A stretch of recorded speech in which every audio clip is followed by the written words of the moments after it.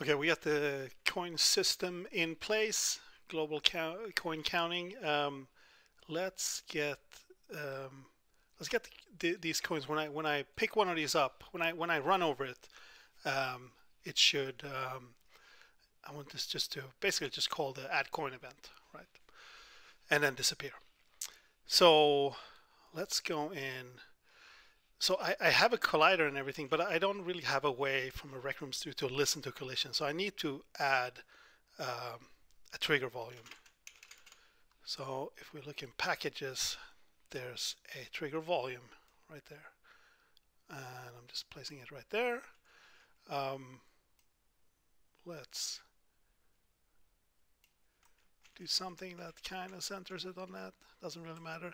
It came with a board.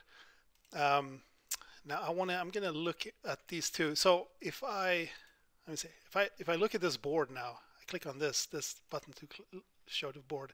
It only shows this board. It shows everything around you, but in this case, unfortunately, this board is flipped 180 around. So I'm going to go in and just flip it around to 0, so they're both facing the same way.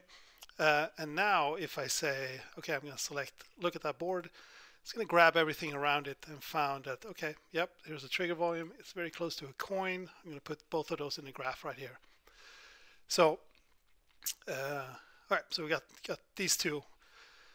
When a player enters this trigger, I now want to do a couple things. I want to hide a coin. And we can do that like this. And then and as well as hiding the coin, I want to send the event. So that I picked up a coin. So we can do that. We can say event sender, set event, and we can say add coin. That's what we did. All right, so we're done with hiding it. We're going to do that.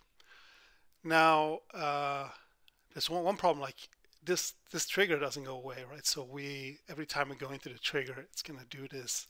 It's going to send, and it's going to keep adding coins even though they're not there.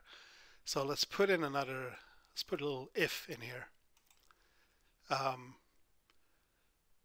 I'm going to create an if here. I'm going to put that, put that in if like that.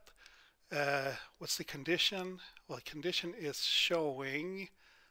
So I'm going to reverse this a little bit. So if it is showing, no, I'm not going to reverse it. Then I'm going to hide it. And otherwise, I'm not going to do anything. So this is the only way we're going to be sending this event. Right, player enter.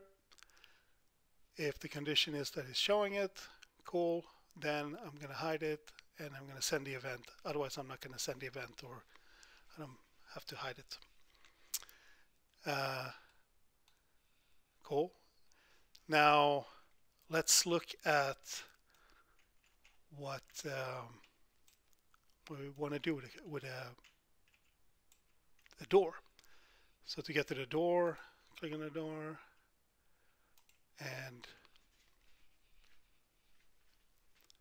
let's look at its panel. So with a door, we want to be able to open it. And so let's do a interaction volume.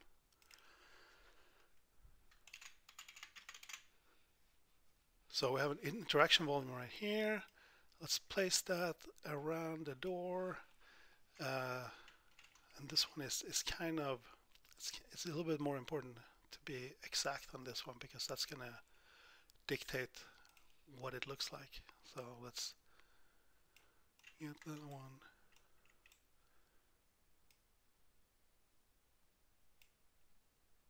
Like that. Okay, cool. And then it did the same thing. It placed this object up here, 180 degrees rotated. Let's rotate that back, and now let's look at that. So you got the interaction volume and the door. Great. And kind of similar on this one, like if I use it, I'm just gonna say open the door. And after I open the door, I'm gonna do an event sender. And this event sender will be set event remove coin, because it costs a coin to open the door. But now I want to say, well, so if you don't have any coins, you shouldn't be able to open the door. So let's play with this locked state.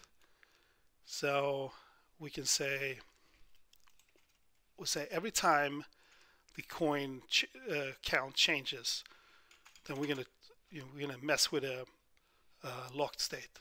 So event receiver,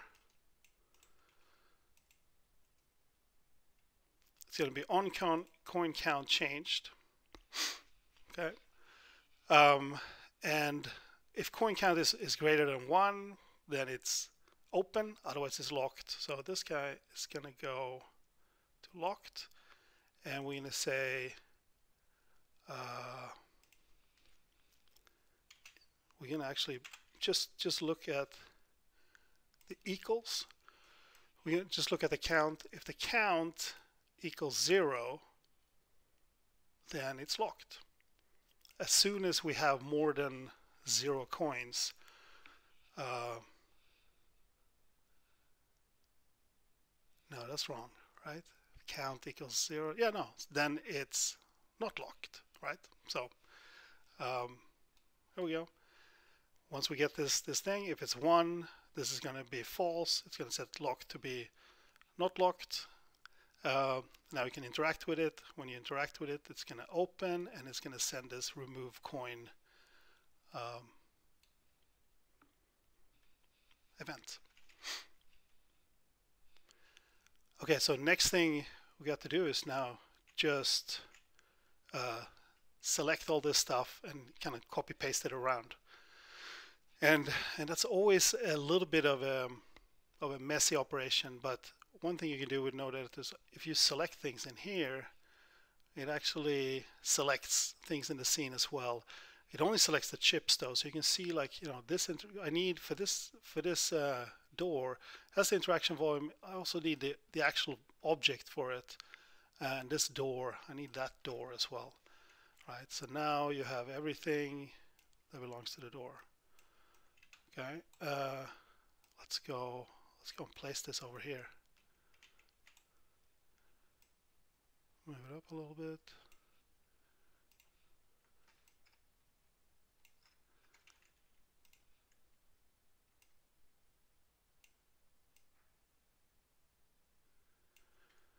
All right, something like that. Not very good. Push it in. Let's duplicate it.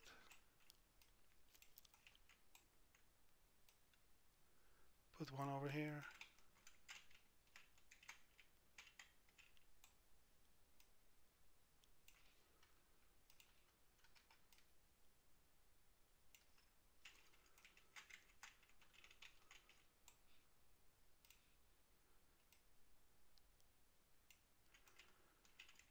All right, and then I'm going to delete the old doors over there. And with some luck, we can now run this, and it will all work. We only have 1 coin at the moment. We can duplicate and make some more of those. Let's see if it works.